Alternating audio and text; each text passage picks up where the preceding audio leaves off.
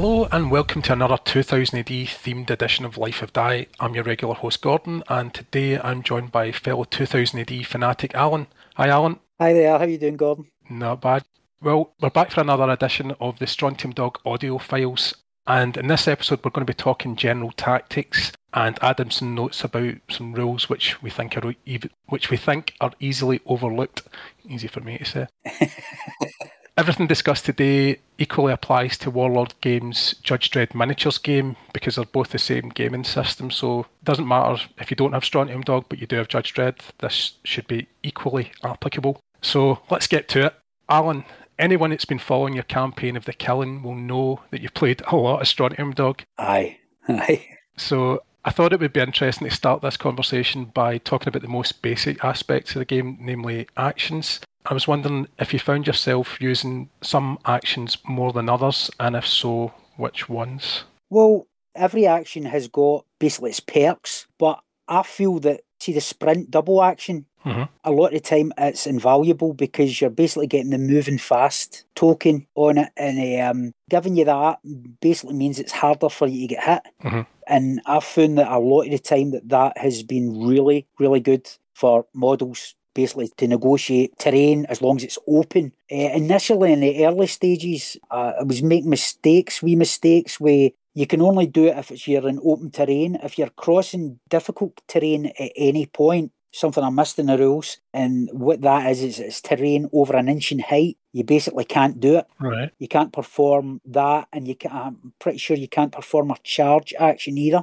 But I'd missed that at first, and there was a segment early on in the swamps, which was going across difficult terrain, and I'm sure that I missed that. I allowed one of my guys to sprint over a section of bog, but in retrospect, shouldn't really have been allowed. But in a lot of the bouts I've been doing, which involved a lot of open terrain, like the kind of desert bouts, or even sprinting between two buildings, I found that that's been invaluable. And also, I very seldom use aimed shot, to be honest with you, because I find that a lot of the time you're better performing two snapshots rather than one aim shot. Yeah, I've had mixed feelings about that myself. It's an interesting one. So yep, because the max wounds that you can inflict on a character is 3 wounds. So you might do a devastating aimed shot damage, but regardless if you're doing 5 power and they've rolled no resist, you can't do 5 wounds in the one go to totally wipe someone out. Yeah. The most you can do is 3. So you might shoot twice with snapshots and do 3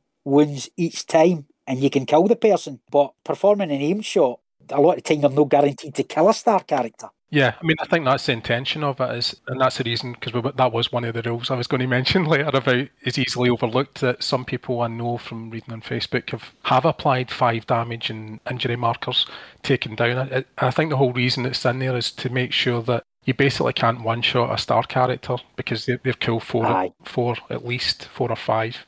And I think that's quite good because these guys are the heroes, and let's face it, heroes never die in one shot. Never do in the comic, and I think it's equally right for the game to follow that history of the comic, if you like. I also think it makes them more worth the while. I mean, obviously star characters are worth a bit extra as well anyway because they've got the star chip, but yeah, it makes if you were able to one-shot them that easily, then it would be awful disheartening. Yeah, it would be disheartening, but you would also become more likely, I think, to feel more of the kind of cheap, the basic characters, ones that usually work even in ones in packs and things like that. Aye, because it's the strength of numbers. Yeah, exactly. So I think it does give some balance to the game, and I know that there has been some people that feel that the judges die too easily in Judge Dredd, so I'm wondering if that is a possible reason that they're finding that their judges are getting one-shotted because they're forgetting that it's a maximum of 3 injury markers. It doesn't matter how you could now receive 8 damage and it still will be 3 injury markers, that's it. Aye. So yeah, it's definitely a good rule to throw in there. One of the things, just when you're mentioning about sprint as well, the other thing I like doing with sprint is obviously, as you mentioned, you get a -1 to be hit from incoming shooting attacks. One of the things about cover in Strontium Dog and Judge Dredd is you get a +1 to your resist if there's intervening cover. Yep. And if you're actually kind of touching it, you get a +2 to your resist. So my favourite tactic is to try and sprint and touch cover at the end of that move, so that I did that myself. Any incoming fire, they get a -1 to hit, and they get a +2 to their resist. So yeah, that's a good way of protecting your characters. That's a good tip. Yeah, I agree with you about the snapshot and aim shot. It depends. I think the only time I might be tempted to use an aim shot is if it was somebody that was down at shoot 1, and possibly because of injury markers shoot 0, then you could use an aim shot to get your +2 dice. Aye, yeah. It's about the only occasion where I would tend to do it, because I agree with you that it's better to try and get 2 lots of hits. But yeah, it's kind of swings and roundabouts, that one, I think. But I favour snapshot as well. One of the best times where I felt it was invaluable was, I think, in bout 15, when Clacton was going up against Dumazel in the prison, and both were injured and they were losing energy, and because both had weapons which were great for close range, I think they had the repeater function on both. Because they'd been injured and they were at long range, they basically couldn't shoot at one another. So the only thing they had to do was having the option to aim and put that extra 2 dice onto actual 2 hitting rather than damage was invaluable. And there was a couple of times, I can't recall if Clacton actually downed Dumazel using that tactic, but he certainly got a couple of hits on him. But that was one of the tense games where people were, I think, constantly healing themselves. Using the hunker down to heal themselves because they got med packs and stuff. But the whole thing with using aim there, I felt it was invaluable. Because at first I was thinking, Clacton can't shoot here. I'm thinking he's got to move to get into range, and if he moves out, he's in the open. And then I thought, I can aim, and he can still stay in cover. And as you said, he's going to get a benefit of heavy cover if he stays where he is. So why would you want to move out? Yeah. So it was perfect tactic to use in that circumstance. Yeah. Hunker down's another one that's very handy. I do actually quite like the fact as well that if you've received an injury marker, you can't actually clear it completely. You're always stuck with at least one, and that means that the weaker models are always going to struggle, so they can't get away with hunkering down. But certainly characters like Johnny Alpha and Wolf and Judges, if you're playing Judge Dredd, the hunker down's very handy. But yeah, I always love having a med pack available in the equipment, if at all possible, to clear that, to negate that. Though you would only use that if you had a weapon you needed to do it. I don't use it very often. Fight and charge. The only time I would ever use charge would be if I wasn't close enough. I would then use your charge. But the same as what we were talking about with snapshots versus aimed fire. If I was close enough, I would just do a fight action twice rather than doing a charge action. I don't feel the benefits enough. So it's more a case of it's actually not within 4 inches rather, because you can move 3 inches, and as long as you're within an inch of the character, you're in close combat. So I would only use the charge if I was at least like 4.5 inches away from the other one. Aye. Jump, climb, self-explanatory. You're only ever going to use that when you have to. Shake it off is one of those annoying actions that you have to use if you've been pinned or stunned. And aye, it's so annoying. At least with the pin, you get a kill test that you might get a chance to not use it. But it's a good reason to try. I suppose that would be an argument for using the multiple weapons, because you get more chance if you're using multiple weapons, or using an aim shot by putting more dice into your roll to hit, that you pin the character, and there's a chance that they might have to use shake it off if they fail a kill test when they come to activate. Overwatch, I think, is very handy. I particularly like it for the characters that aren't star chip characters, because I feel, it's much more of an issue, really, that if they can't see somebody, I would be inclined, and they thought that the person was going to come and attack them, I would be inclined to just stick them in Overwatch and let the star chip character come to them. That was another thing that I was actually doing wrong at the very beginning. I was under the impression that if you put the characters, not just the Overwatch, like the sprint markers, when the next turn began, all tokens were removed, which is not the case. It's when it goes back to that character's activation, that's when the token's removed. So for me, Overwatch became even more important then, because if you put a guy in Overwatch, you're basically going to be covering the zone. I think it's your focused front, isn't it? Yeah. Focused front arc. So it's like kind of 90 degrees in front of you. So you're going to be covering that right through until it's your activation again. So if you're last activated, you're going to be able to cover all that ground in front of you during the activation of your enemies, which was a great tactic to employ. Exactly. So that kind of covers the actions. So Yeah, I think really the thing I would say, I think we're both in agreement about this. We both prefer snapshots and we both prefer fight actions to the double action versions, basically. But yeah, everything's situational. Sometimes there will be reasons to use those other ones. It's good to have the options. Exactly. So moving on, I thought there was a couple of things which might be worth mentioning that both of us have forgotten in the past. So we'll start with one from you, Alan. Multiple guns is something that I seldom use, but I find it has been really, really good with its characters with multiple arms, like Maeve and Arms. Yep. Because you're getting a +1 for every extra gun, every extra limb, in this case, for every weapon that you're using. To your shoot. So I think with Maeve, you're getting a multiple of +3, I think it is. I think she's got 4 arms or something. Aye. So it's like up to a maximum of +3, I think. But whereas, all right, your target will get a +1 resist, but it's only a +1. It's not a +1 for every single weapon that's getting used. Exactly. So if you're firing from range, say you're in long range, and you're definitely wanting to hit a character, also with the possibility of pinning them, it's a great tactic to use. Yeah. But generally, I would never use it where we see like a character using 2 guns. You know, I just feel that for that extra +1 to hit and your enemy's getting a +1 potential resist, I've personally felt that it's not really much use. I've seldom, if ever, used it, to be honest with you, but it is a great one with multiple limbed characters. Yeah. It's brilliant for you that. You definitely used it for Maeve, I remember that in your battle report. So, Aye. Yeah. Aye. But I'm the same. I feel the same way about it. I don't like anything that increases the target's resist. So that's the reason I tend to avoid it. So, pinned, I just wanted to mention this. And hello, Andy Chambers, if you're listening. Thanks for clearing this up for me, because I had pinned rules slightly wrong. I always read it as the number of hits has to exceed the character's cool, but it's actually the character's modified cool. So in other words, if Johnny Alpha's suffered a couple of injury markers, then before I was rolling 5 dice, I think. I could be wrong. I might be getting this mixed up with Hunker Down. It's been a wee while since I played Strontium Dog, unfortunately, just because of pandemic and things like that. But yeah, it's modified cool. That's just to be clear in that one. Aye. And you were going to say about evade? Evade, one thing that we got cleared up, thankfully. I think it was in the first audio, which was highlighted. I'm sure at that stage I hadn't read all the rules through, everything through, and it'd been a while since I played it myself. But it's the +1 evade that everybody gets for evading a blast weapon. That's very important. Yeah.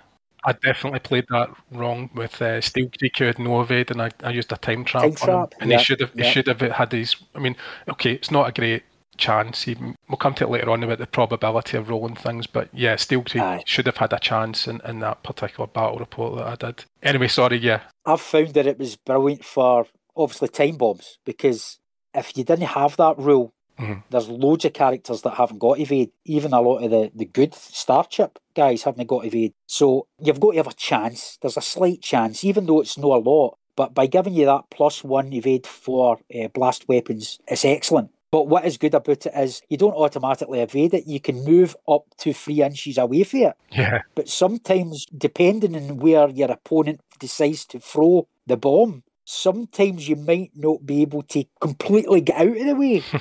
If it's a blast weapon, depending on what the actual range of that is. Also, it can mean that you're out in the open. So, but with something like a time bomb, it's imperative, because time bomb's instant death. Yeah. Because basically you're getting put into space. So, but it's a good wee rule, which it's highlighted early on at the start. But if something had happened and you'd maybe just skipped over that wee bit, it's one of the things that you could overlook, because you might just be bogged down just looking at the character's stat card and forgetting that there is bonuses to that in certain circumstances. And this is obviously one of the most important ones, which I felt that if I hadn't get that sorted right away, I would have been so angry with myself playing through the tournament, because there's loads of instances where time bombs, time traps, grenades has been utilised, and thankfully I've remembered to do that now.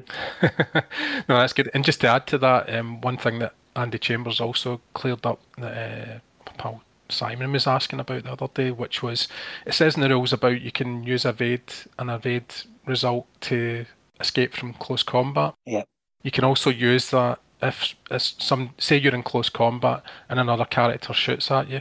If you evade that shot, you can move the 3 inches to not only evade the incoming fire, but actually escape the close combat, and it doesn't trigger the escape from close combat rule, because Andy Chambers favours the rule of killing. Nothing's much cooler than you're in the middle of a fist fight, somebody shoots you in the back and you dodge out the way, and nobody gets a chance to hit you. That's pretty pretty cool. Personally, what I think it would be an extra cool part would be not only do you dodge out the way, but the enemy fire hits the guy you were fighting originally. Yeah, but unfortunately that doesn't happen. That might be a step too far. It might be a wee house rule.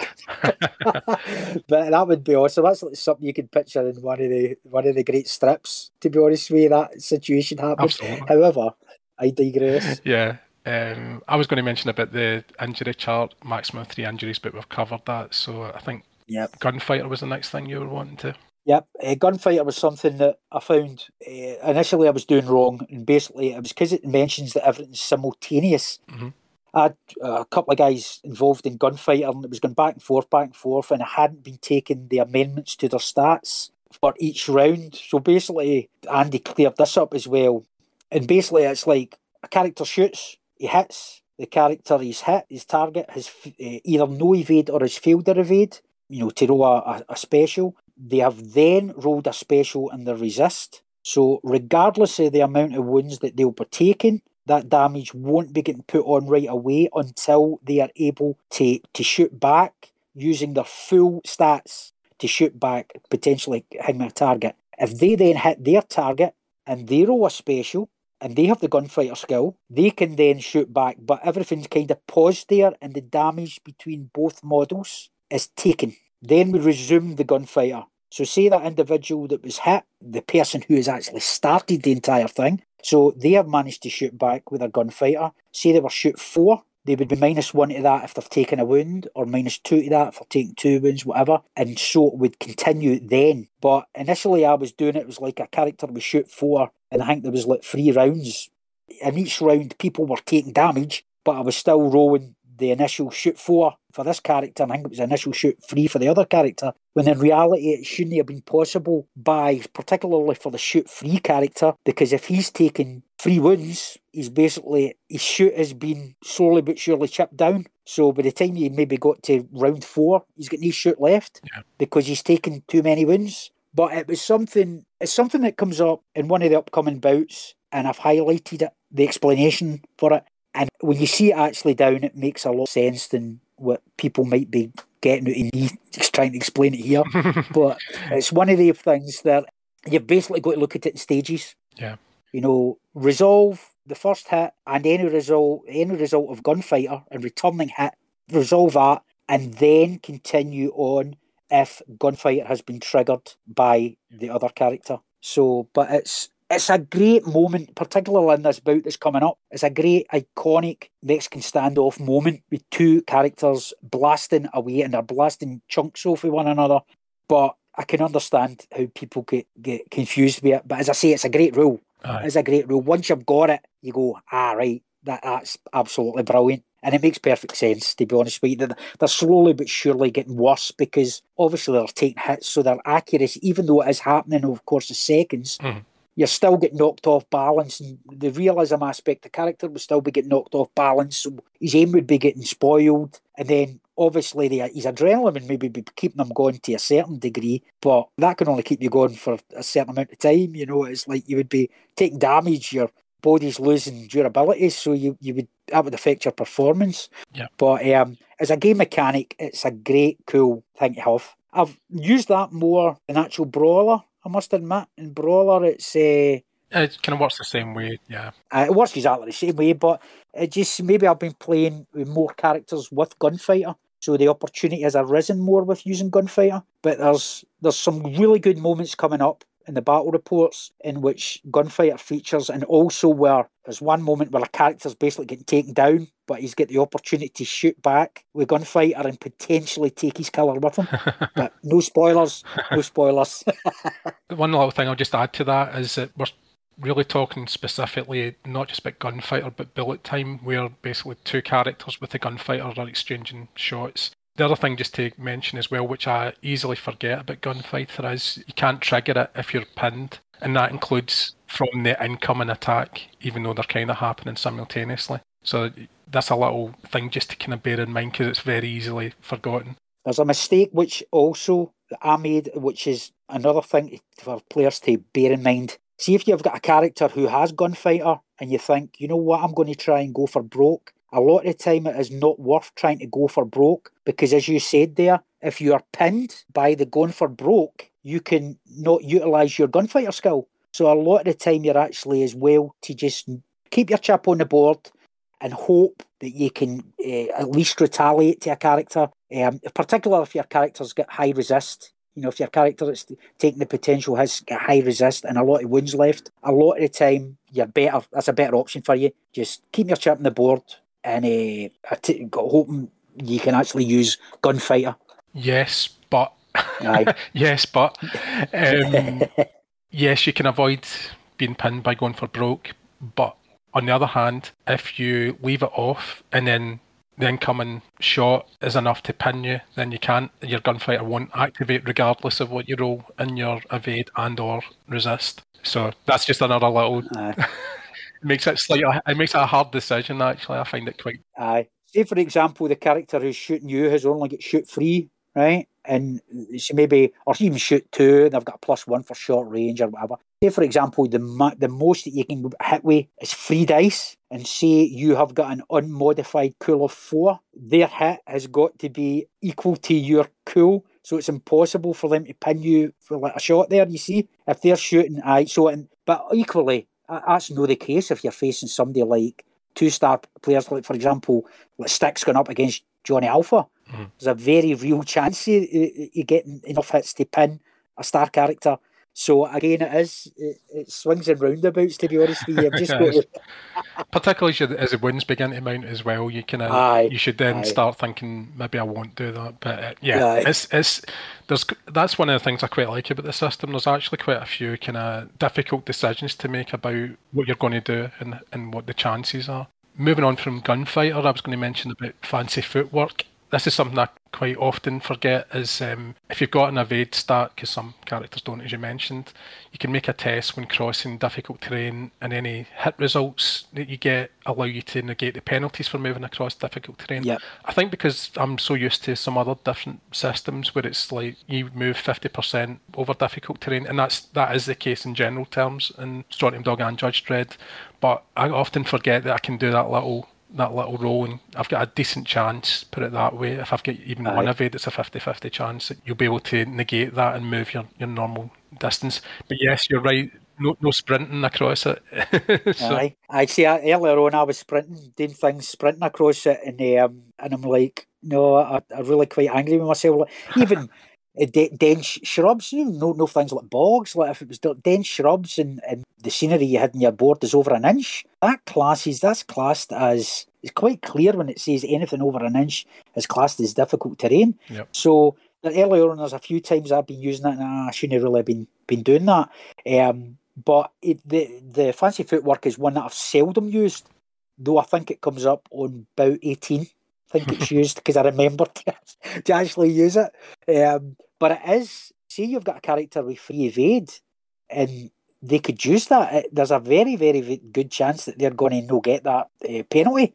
So it's something to really do your best to remember it, because it can really, really help you when you're playing. Absolutely. So armory cards for you? Armory cards, I love the armory cards. Chicanery cards as well, to be honest with you.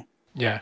One of the things I noticed about the armory cards and got wrong quite a lot was the likes of, is it cartridge number 4 Johnny Alpha's got? Yep. So one of the things I was doing, because you can only use aimed fire to use it, one of the things I was doing wrong was that I was giving myself the +2 bonus either to shooting to hit or adding to the damage. And that's not the case at all. Yep. It's just you happen to use the aim shot, but you don't get the bonuses for it. So that's something crucial you should bear in mind. Don't do what I did. Aye.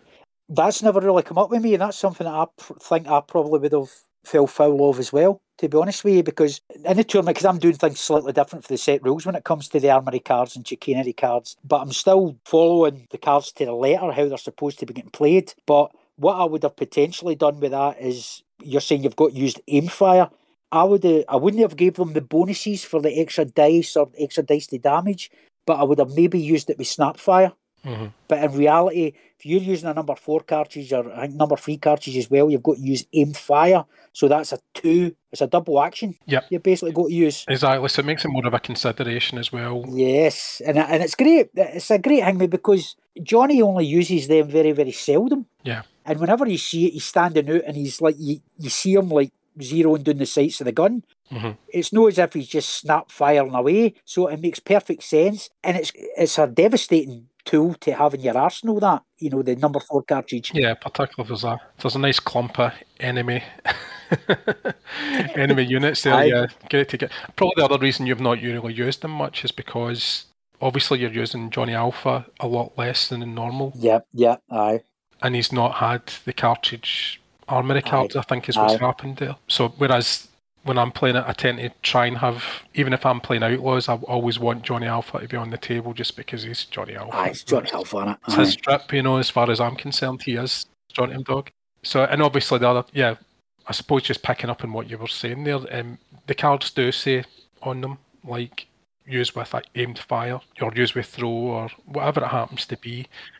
Aye, so I mean, the main thing I suppose about the armory and chicanery cards, the chicanery cards can actually get played anytime. It's in between actions. It basically says it in the chicanery section. Right. There is some which state you can use them at any time. I think there are ones that say specifically, I've got a feeling maybe some of the add-on cards tell you can. I'm sure there's one that you use at the start of the turn or something like that. So, using chicanery cards. Most chicanery cards can be played between activations. That is, after a model has resolved its actions, but before the next chip is drawn. Unless it's specified on the card. Yeah. A card cannot be used to interrupt an activation once it has begun, which is something that I was kind of falling foul of in the first. I'm sure I made a couple of errors in the first couple of bouts in my own tournament, but since I caught that, thankfully, because I reread everything through in between bouts, and I noticed that quite early, because that's one that could actually be quite important to how things would turn out, particularly because certain ones of the chicanery cards are so devastating with the effects of them. Yeah. And how I'm playing in my tournament is it's basically like a character trait which continues with a character. If that character is lucky enough to survive through for one bout to another, they will start with the same chicanery card as what they had, because it's basically like a quirk that they've got. And some of them are far, far more beneficial than others. Yeah, definitely. Quite variable. Aye, so they're great. And also to mention as well that for Judge Dredd players, chicanery cards are the big meg cards. It's equivalent, basically. It's the same kind of thing. Chicanery is a bit more thematic for Strontium Dog, I would say. It's brilliant for Strontium Dog. And that's one of the things I think I've said this before quite a few times. I love the fact that the original art now ties in with fantastic the effect of the actual the game element of it, of the card itself. So make sure that you're fully clued up about your arming and chicanery cards before you start, because it's a must. It can be a bit frustrating sometimes when you're pulling out the rule books halfway through the session and going, well, what does this do? Aye. That kind of thing. So I've noticed in the initial setup, make sure that you're sitting down and you're reading, being aware of all armory cards and chicanery cards and the effects of what the weapons or what the cards will basically do. It is very, very important, because there's so many times if you don't do that, I've overlooked things personally and characters has died a couple of times and I thought, if I'd have remembered that I had that card, that might not have been the case. So it's really, really important to actually, once you've set your table up, got all your models on the board, just make sure that you're going over their stats, not just the chicanery and armory cards.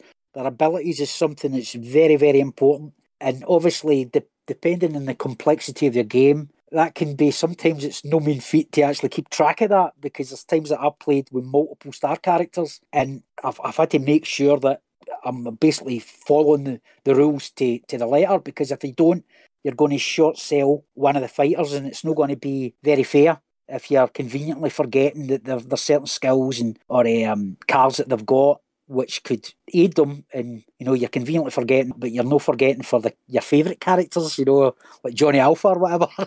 So to have as fair a battle as possible, try and be aware of the skills and the cards that a character's got available to them. No, I agree with all of that. The one thing I would say what makes it slightly more important about the armory or chicanery cards or big meg cards, whatever you're playing, is that if you get that wrong and you play that card against your opponent and then you go, oh, I thought it meant this, then your opponent, if it turns out that you can't use it for whatever reason, your opponent then knows you've got that card in your hands. So it's not great for them to know that information. But anyway, armory cards, chicanery cards, big meg cards are brilliant. I love those. They really tie the game into the source material. And to me, they're the things that really make the system actually. I like all the rest of the way the system works in general terms, but I do think it's those that really make them uniquely. This is a 2000 AD game, Aye. And it's Strontium Dog or it's Judge Dredd or whatever. I was going to mention as well about going for broke. I wanted just to talk a little bit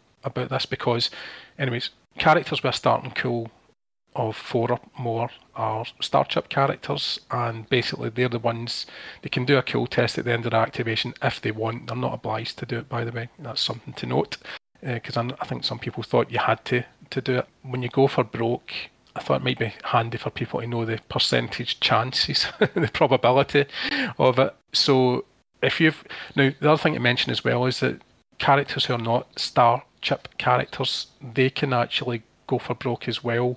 If you draw a starship and put it on one of those characters, you can do that. You can put it on you could put it in a guy with cool 1 if you wanted. I wouldn't do it. I would always want those characters who actually are the starship characters to be getting those.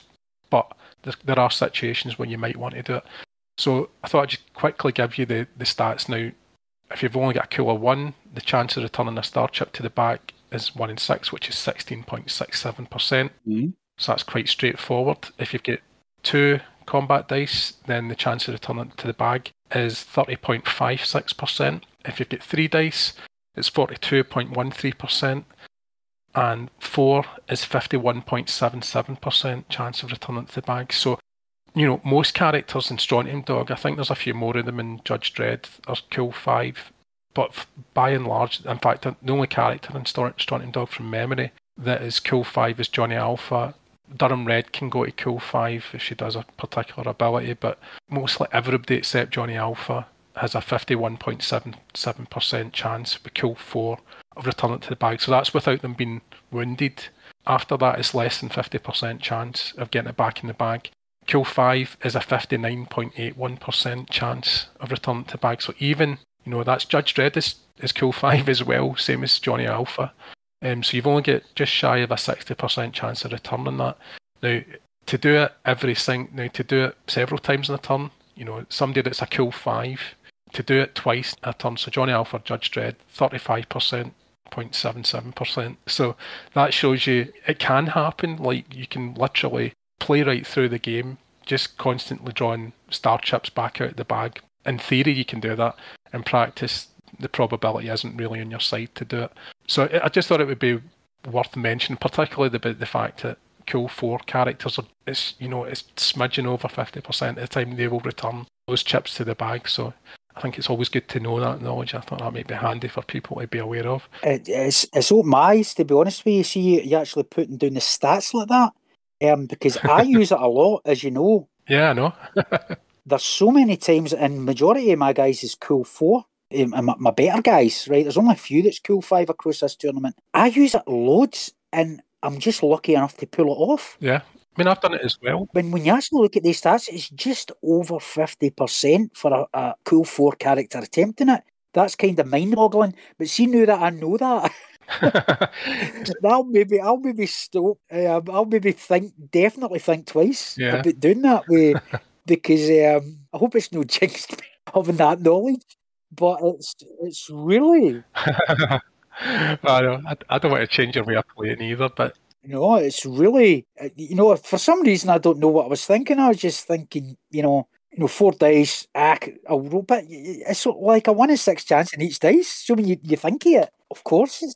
To be honest, it was only because I did a Google search on the internet. Thanks, Edward D. Collins. I found out how this probability stuff worked. Because in theory, it depends. If you're thinking of it not the right way, you would think, I've got a 1 in 6 chance of rolling a special. So therefore, if I roll 6 dice, I've got a 100% chance of rolling a special. No, that's not the case. You've never got a 100% chance. You've got a high chance of rolling 1 at least. But yeah, so it doesn't quite add.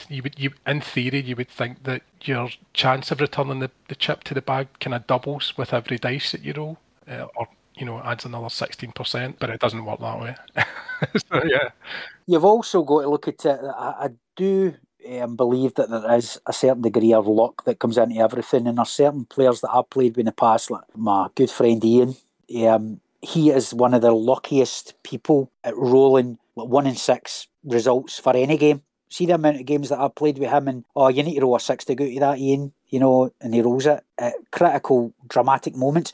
So much so that so many of my other players are like totally infuriated with him because he's able to wiggle out. And funnily enough, in about 20, you'll see an excellent moment of that with one of his characters getting out of something in which you're like, I can't believe that. And then I had to stop myself thinking, I can't actually believe it. It's Ian. If it was anybody else rolling 8 dice, there's just, like I say, there is some people who are naturally lucky when it comes to things. But having the statistics there is definitely brilliant because it's making me already look at things in a whole new light, especially for using that. Underneath this, on YouTube, I'll put the link to I did an article about it, so you can see, and you can see also the chance of success for successive returns in a given turn. So yeah, for example, if you tried to for a cool 4 character to return the star chip to the bag 6 times in any one turn, they've got a 1.92% chance of doing that. Oh. So I think I might be close. I'm going to go back and review some of the emissions because I'm sure I've done that quite a few times. And I'm like, my goodness, I've really pulled. I'm surprised. I'm shocking myself that I've been able to do that across the course of this. You played a lot, is what I would say to that. You've got a lot of Starship characters, so yeah, it will happen. And I mean, I've done it as well. I've went on rampages with Midden Face before, which I love because I love Midden Face anyway. But yeah, it's great when it happens. It's fairly demoralising for your opponent, particularly if they've loaded up with non-Starship. Aye, they've not got the option of doing it. Yeah, exactly. So probably the last thing I want to say in general strategy here was, we're talking earlier on about, you were saying about checking the abilities and obviously saying about the arming cards and chicanery cards. One of the things I like to do before I play a game, when I'm selecting my forces, I think something that's really key you have to do is to have a look at your model stats. Aye. And basically what I tend to do is break them down into 3 categories: shooters, brawlers, or all-rounders. So to do that, you're obviously looking to see which is the dominant stat. Is it shoot? Is it fight? Of the 2 of those, you've got to factor in what weapons you've got and the ranges and the bonuses or penalties that they receive. So you do that so you can work out, are they more suited to shooting or are they more suited to fighting in close quarters? So the likes of Wolf Sternhammer, for example, is, he's a close combat fighter, and you'll see that reflected in his stats. He's pretty easy to work that one out. Johnny Alpha's really easy to work that out because he's better at shooting. So we will get into, we'll have another 2 of these conversations, and we will look at specific models and so on. But that's what I tend to do before I start. Obviously, a shooter, you want to get them into cover with a nice open arc, fire away, plug away at guys as they're at the opposite end of the battlefield. Brawlers, you want to be using that sprint action like we were talking about earlier on. Try and get them in, as I say, try and use the cover if you can. Ideally, keep them out of sight of enemy units that are shooters, but if not, get them at least touching cover so you get the +2 resist as well as the -1 for them to shoot at you.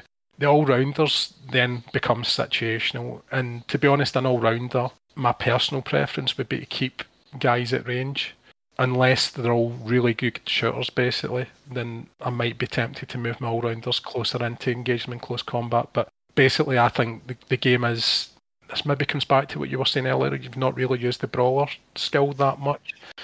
It really is a game that's much more about shooting combat than it is brawling. And I think that is part of the problem with Wolf's character, I suppose. And just, by the way, this isn't a criticism of the rules, by the way. I think Wolf has started exactly how he should be, and I like the fact he's got that Berserker rule, which means he can ignore the first wound. But, well, he still carries it, but he doesn't get the penalties for it. And that, so in other words, if you get 3 wounds on Wolf, he's only going to get stat loss for 2 of them. But one of the problems with him is the system is such that it's kind of harder to get into close combat, so you really want to be charging Wolf in the same in Midden Face. He's also much better at close combat than he is shooting. So those characters sometimes struggle a wee bit, I think, compared to the likes of, you know, Johnny Alpha or Max Bubba would have been a good example where he's a good shooter and he's even better because he's got that bazooka, but that's for a future episode.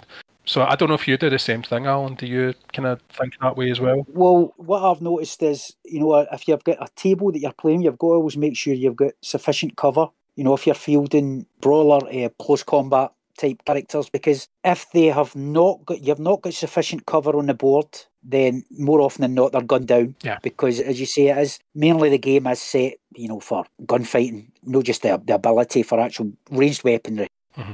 And because what you've also got to remember is it's one thing getting a character touching cover, but the only time you get the benefit for heavy cover is if your opponent who's shooting at you, their line of sight crosses the heavy cover. Yeah. So there's sometimes you might know, if you've not got enough cover on the ground, you might not be able to get to the right angle to your enemy. Yeah. So you might have reached the cover, your base might be touching it, but they might be shooting at you for an angle in which the cover has got nothing, it's not going to block their line of sight in any way. So then you're not going to get the benefit at all. It's something to, if you're fielding models, do a fair table, set up a fair table, an agreement with your opponent that, look, to be able to see the benefits of these characters, you've got to have sufficient cover. Now, having said that, you know, I've played games where Ian's played Wolf, and the Wolf character, for using a combination of charge actions, basic fight actions, and also I think it's a chicanery card called Charge. I think it's called Charge, which allows you a free charge action, and also if you have the brawler skill, you're able to re-roll any misses. If you're fortunate enough to have the cards, Wolf's a devastating character. Oh yeah, yeah. But again, you've got to utilise cover to be able to allow you to get close enough to a target to do this, because if you don't, then the chances are you're going to get chipped down. Having the Berserker is fantastic. Yeah. But at the end of the day, it only helps you so much. So eventually you're going to go down if enough people are targeting you, you know. So you've got to be very, very cautious when you're using the charge action, if it's going to take you out, expose your character in any way. So that's the one tip that I would say. Just make sure that you're having enough cover, potential with cover on the board, so you're no short selling your close combat specialists. Yeah. But again, that's up to you when you're setting up, you and your opponent, when you're setting up the table.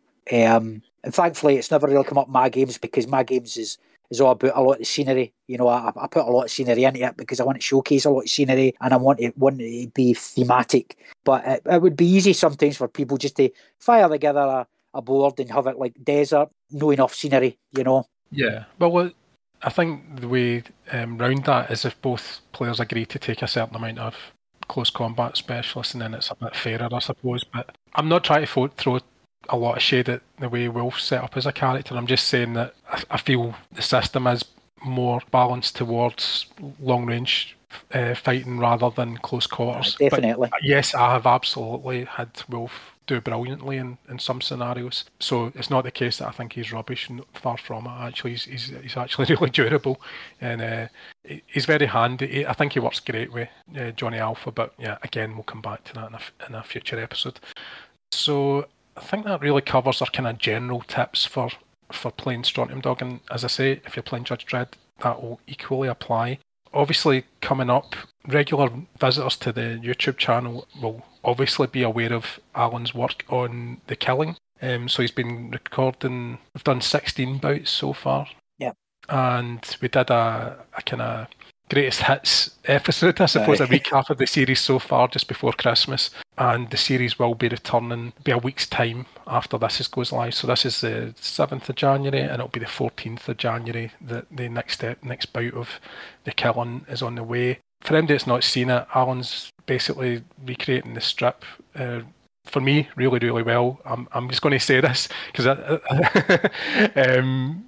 that I think, you know, you've captured the spirit of this strip. I love the fact that you've got all the kind of captions and speech bubbles, and the characters are speaking the way that they do in the strip. So if you're a 2000 AD fan, and particularly if you're a Strontium Dog fan, I really think you should check out these episodes and see what Allan's done, because I think it's fairly unique. I've not seen something like this before, and I think it's really... The other strength of the series for me is obviously you're not seeing the same characters all the time. Every bout has different characters. Some characters get through a bout and they get through at the next round. You will see some of them recurring, but it's not the same by a long shot every single round. And the other thing for me that I think is really strong about it is the amount of variety that you've got in your terrain, that it's making each bout, for me, is my role in this, if you like, is basically all I do is you give me the pictures and I basically stitch them into a video and host them on my channel. If you had a channel, they would be there as well, just in case people are thinking I'm nicking all your stuff for myself. I suppose I am, but at the same token, they would be on your YouTube channel if you had one, and that was one of the things I was keen for you to do. But I said, okay, I'll do it if you're not going to do it. No, maybe at some point in the future I'll get it there. But you're doing a fantastic job that side of it anyway. So thanks. The way I see it, it's like a kind of joint effort to actually get this out there. I mean, when you're even talking about putting together, I like to think these as glorified comics. That's kind of what they are. We're trying to do the writer, the artist, and the letterer here, but do it in a kind of video format. So for ease of consumption, just sit back, put it on their big screen telly, and just sit and be able to watch these play out. But essentially, they are part game guide but mainly story-driven narrative. And I'm having a lot of fun doing it. And as you say, it's sometimes it can be quite a challenge making sure that they're all different. But so far, and to be honest with you, everything's mapped out. As you know, Gordon, I've already played up to about bout 27. There's 32 bouts all in. A wee spoiler for you, but I've already played up to about 27. I've only got about, in fact, I think I've only got about 4. A couple of them has been played out of order, but I've only got about 4 or 5 bouts left to actually play. So obviously it takes a while to edit all them together. But I can honestly say that every single one of them has been different. And the path that the storyline's taken here, even though I knew the basic path that it was going to go, has been enhanced by the performances, the unpredictable performances of some of the characters in the games, which has led to great moments, which will build up to a fitting finale. So I'm going to have a lot of fun putting them together. And I've recently finished the vast majority of my scenery for the city. So the final 8 bouts will take place in the city. So you'll see some interesting TT combat scenery put to good use there. So I've got some pretty good stuff coming up. And again, every one of them different. Things like uptown, downtown. So you've got like train, monorails, posh buildings, kind of slum buildings. Obviously for downtown, uptown's a kind of posher buildings. I've got like a dock, a bridge section. So a lot of unique stuff and some pretty unique hazards which can come up as well. So it's a lot of fun to do, but it'll be something that hopefully when I look back in it, and fans will appreciate it, not just as you said, fans of the game, fans of the strip in general, because I'm a massive Strontium Dog fan, because I do like Strontium Dog role plays and stuff, so I've got a lot of knowledge in the subject. So I'm trying to put it all to good use, and something that will go the test of time, stand the test of time, and go the distance, So hopefully people will appreciate it, and it's giving people enjoyment anyway, because I'm enjoying it myself. Definitely is for me anyway. I always enjoy putting them together and seeing what happens, because I try not to. I basically take all the pictures and put them in a timeline, and then by the end of it, you don't want it spoiled. I don't want. I try not to look at any of it. I try to just look at it in order. Well, I do edit it in order once it's dumped in the timeline. But so it's always good fun trying to guess where it's going to go. Another thing just to mention is that you're pretty religious about the dice rolls. So yep. Spoiler alert if you haven't watched the earlier bouts, but a major character was killed off, and that was a shocker for me. So that does prove that you do honour the dice gods, as it were. So it means nobody's safe. It is. I've got to do it. Aye, and nobody is safe. It's in any creative endeavour that I had to go out, and when fate and luck's involved, I think it can add an extra element which gives your work credence. See if you've got an element of unpredictability, which I employ a lot in my own novels as well. It's, there's loads of sequences in my novels in which I feel there's a character here which isn't imperative to the plot, that is maybe a background character. Somebody's got to die because the drama is dictating it. And sometimes I've just rolled a dice, and the result of that death shocks me as the creator as much as hopefully it will shock any reader. And this is that in spades. This tournament is that in spades, because there's moments when I'm playing this game through, and that, for example, that character you mentioned there, no spoilers, we'll not say their names, but everything went wrong for that character at that time. And that character is, they're not a pushover. It's not as if they're weak, they're a good character. Yep. But it just shows that if the dice gods are not with you, you can go. And I was gutted when they think the dice rolls were getting made. But then I thought, well, we'll take the drama that is going to bring from that. Is great. So it's improved the flow of the story as well for how it's went. And there's loads of wee moments like that I found where the performance of certain characters is embellished the characters in the story. And we're at a stage now where it's not just Johnny Alpha's the main guy in this. It's no Johnny Alpha. There's like a core cast, about 6 or 7 potential fighters who are becoming like the predominant characters. And it's purely because they're deserving it, because they are putting in, through luck, through the dice rolls or through their own actions, how they've been getting played. They are becoming the main protagonists, and it's fantastic because it means as the playing field is levelled and slowly but surely the guys is whittled down, these guys are inevitably going to clash. And that's what I'm finding exciting. And I can tell you the now, because I'm so far ahead, there is some epic clash moments in which me as the player is playing this out, I genuinely didn't know who I was wanting to win. Because there's favourite guys going head to head. Obviously there's times of alliances where temporary alliances can be formed, but what I'm loving is it's just, I don't know where this is. I know where it's going, but I don't know where that result's going to be. Who's going to be the one who stands firm? And then also it leads right into the epilogue. So once we get to the end of the tournament, there's a wee epilogue to tie everything up so that it's all complete as a story, which I'm really going to have fun with. I'll be using a lot. Let's just say there's some old Foundry miniatures getting put into play at the end. The old 2000 range of Foundry, yep, which I bought years ago, and I thought I could use them. I used to use them in my role plays, but I'll put them to good use, and they'll feature good on the board in the epilogue scenes. So, and I'm having a lot of fun doing the bridging sequences as well, the interludes. Mm-hmm. Because that's mainly story driven. So there'll be another one of them coming up as well to bridge. That's after the next 8 bouts. Then there'll be one of them, the interlude, and then there'll be the final 8, and then there'll be the epilogue section. So you're talking about a lot of work there, but I think I'm actually looking forward to watching it all again. Maybe I need to get a life, but to actually. I think I worked it out recently, and it's going to be longer than the extended versions of the Lord of the Rings put together, so that's quite an achievement. That's when you think about it, because most of the videos, a lot of the later videos are hard and fast, and you're talking about it's like maybe 20 minutes. I think they'll work in at about 20 minutes. But there is a couple that are epic, but you've got to have the epic ones, because to curtail them, you would lose the impact. Yeah, exactly. It shows you the game in its full flow and performing at its best as well, I think. To be honest, the ones I like best are the kind of slightly longer ones as well, where it feels like there's sometimes there's kind of a bit more ebb and flow and stuff. If they're over quite quickly, it's usually fairly one character's kind of dominating quite quick. Aye. And that's just the way the dice rolls go. That's not a criticism, by the way. That's just the way for me, the ones that I like are tend to be the kind of really epic ones, because you don't know, one side's kind of doing well and then suddenly the chicanery cards or a few good dice rolls can change the whole thing, so that's the fun of it. So, but no, to be honest, I enjoy every one that you send in, and it's good fun for me to edit them all. So see, I just love the ones where you can see a story taking place unfolding before your eyes, because obviously when I put these together, it's just a bunch of photographs, tactics, dice rolls. But then when I'm actually putting them together into a story, that's when a lot of the dialogue comes to life.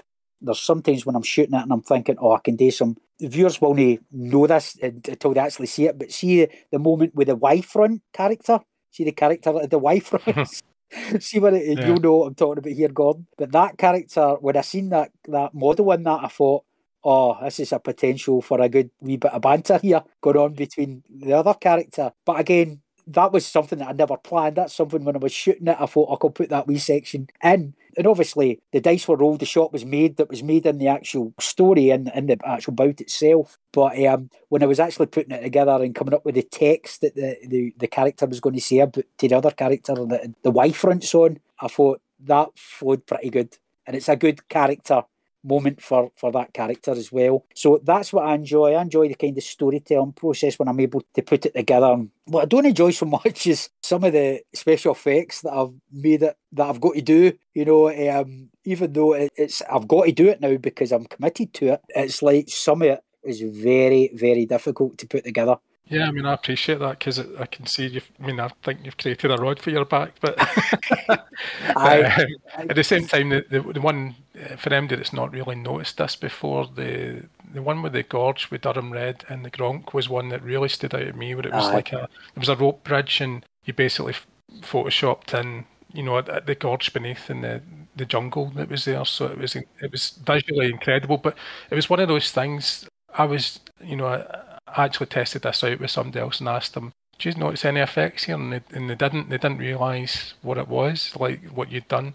I said, "Look, he's done it, and this he's done," and it's like it's so many pictures. So yeah, I take my hat off to you because I just didn't have the patience. I don't have the Photoshop skills, first of all, but secondly, I wouldn't have the patience to do it. So see, I never planned that when I was shooting that one initially, but it was once I'd done it, I thought, you know what? That would look better with a gorge. And see, if I'd thought of that beforehand and I'd planned it, there would have been a lot of the angles of the pictures that I could have taken, that I could have cut out the need to actually superimpose in any gorge there. You'll have like a few kind of money shot gorge shots, which to be set, and obviously when characters are on the rope bridge, I've got to do it then. But there's certain other angles when characters was on the walkways, the actual rocky walkways, and I've shot it for an angle because I've not planned it right, and I'm thinking, oh God, that's gave myself all that work. Having said that, that's one of the ones I'm proudest of because I went the distance with that one and I thought this does really raise the bar on this. And because of that, my forward planning was the same. Just be careful how you're shooting certain angles. But again, I fell foul with that, the one coming up with the shopping mall with the mosaic floor, because obviously there's it's a gridded floor with kind of fancy mosaic on it. And for all the shots where there was characters getting off, then I always remove the dice. If it's a death shot of a character, the final shot, I'll remove the actual base from them. But see, trying to get that, it's some semblance that it looked all right. It still doesn't look perfect, but it looks no bad. But it's like, because obviously you know what I'm talking about, characters getting shot and there's no base, they've got no base. There's some people might think I actually remove the characters for the base. No, I don't. I digitally remove them and use the clone tool in Photoshop to put the background, where the base was. It's quite difficult. It's all right if you're doing it if it's a desert. Then all you do is you basically put a masking tool around the character's feet and you basically just clone the surrounding desert terrain over the base. But not when there's a pattern on an actual mosaic floor. That is something else entirely, and but it's all these wee things that as a creator, I've got to do it my best that I can, because at the end of the day, I'm hoping this is going to stand the test of time. I'm hoping it's going to be up there for as long as the 2 years want it to be up there, which in my mind is forever. So, well, mine as well. This channel's going nowhere. It's going to be there forever. And it's a great thing to have the privilege of hosting, to be honest with you. One of the other effects, just to mention before we wrap up here, is the time bomb is one of my favourite ones. I love that. Love it. Aye, that is again, that was a eureka moment. At first, I was thinking, right, I was going to have to superimpose the character and whatever scenery is taken along with them into space. I was going to have to superimpose that into a space scene, which I suppose I could have done, but then I thought, you know what, I just started looking for mouse mats, bizarrely, of the Earth orbit, and I found an absolutely cracking mouse mat, which looks phenomenal, and I just shoot it for a certain angle, but I can put the actual character on top of the mouse mat and angle it so sometimes you see shadow, sometimes you don't, so that you don't really see a shadow, and then it takes minimal work. Sometimes what I've got to do is, I think Kid Knees Fate, it was difficult to do because I had to do a lot of the clone tool so that the section of ground that was taken with him and taken into space, I had to kind of do a lot of effects with that. But the worst one by far was the 2 prisoners getting taken out in the outpost one with Clacton Fuzz and the Creeler and Dumazel and that. It's a very memorable scene, but that segment was a nightmare because where it happened, there was a corridor, so I had to cut out chunks of the wall, all digitally, using the clone tool. And then I had to put, again using the clone tool, the rooms that were revealed by the blast of the time bomb. Like there's a mosaic floor, a kind of black and white kind of square tile floor for the mess hall and the actual... It was revealed. So I had to do that. I didn't even notice that. So there's things I'm editing the thing, and there's things I'm missing as well. That's how integrated it is, though, that you've managed to, that somebody that's actually sitting scrutinising every single picture didn't notice. It's one of the ones where, see if I was to show you the raw footage for that whole section with the prisoners dying and the time bomb, because after there's a fight with other characters dying in that section, but I still had to do the time bomb effect of the remains of the corridor in the room around the characters that were then dying on top of that. That was a real challenge. But it's one, again, the Gorge one, it's one of the proudest when I look back on it.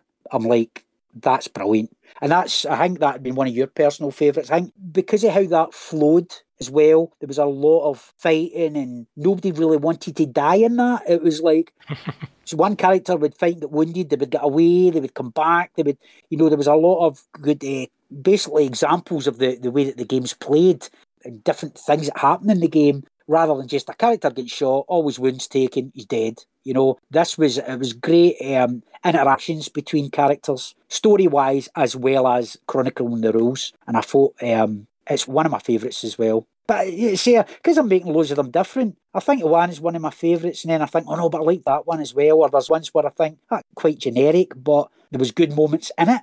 There was key elements in it. And I've got some absolutely brilliant ones, which I've not edited with the special effects together, but ones I know that once I get the special effects down, they're going to be absolutely brilliant, look brilliant on the screen.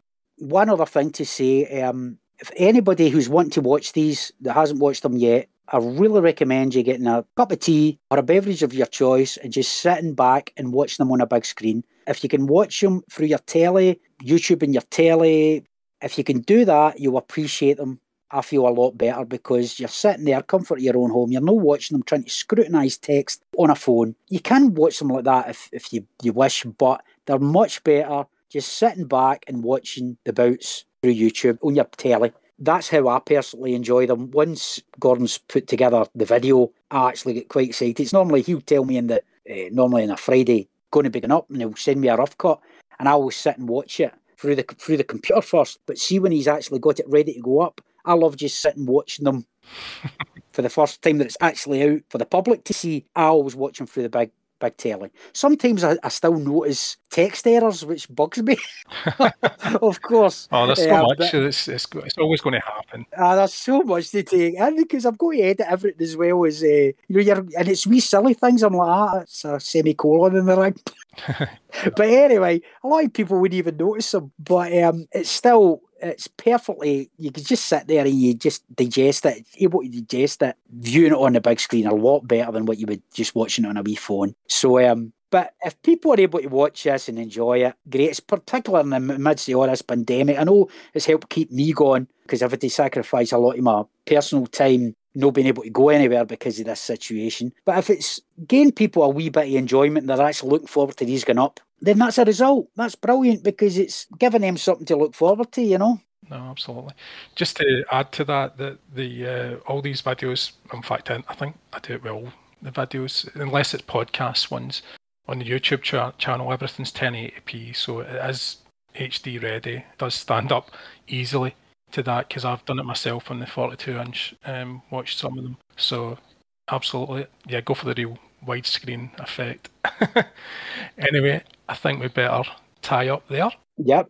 And so thanks for joining me to talk about this. As I say, we'll maybe do another 2. Next time we'll either talk about, we want to talk about specifically about the different characters in the game, the Strontium Dog agents themselves and also the outlaws. So we'll maybe do another one in the next break. You said it's another 8 episodes, didn't you, Alan? There's 8 episodes. This is set in the suburbs, the city limits in the kind of suburb area before the city, and then there'll be obviously another interlude, so it'd be ideal to do one of these before that, and then there'll be the final 8, which is set in the city itself, so we can maybe do another one after that, before the epilogue or something, but we'll see how that goes. Excellent. Well, thanks for joining me talking about it. It was great to get your thoughts and tactics and hear what's coming. It's very enjoyable. So, on that note, I'll let you go now, Alan.